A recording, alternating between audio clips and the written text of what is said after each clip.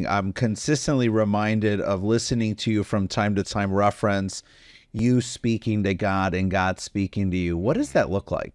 It's almost like it's it's unexplainable, but it's like a sort of peace, and it's like how we're talking right now. It's just at times where, oftentimes, I was at UConn, I would go on like lots of walks and lots of hikes, and that was my time where I could just be in the moment, just in the presence of God, and just to clearly get away from all the distractions, just speak to Him.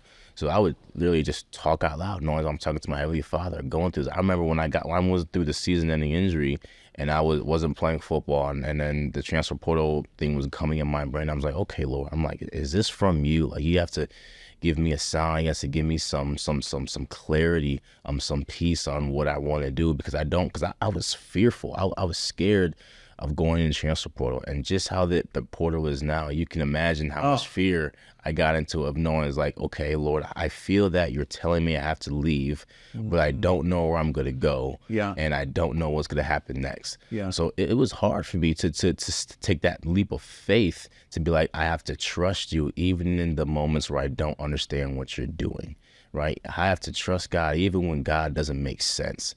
And that's a testament to our faith and how much we truly love God, is, can I take a step even when He doesn't make sense? And that's important.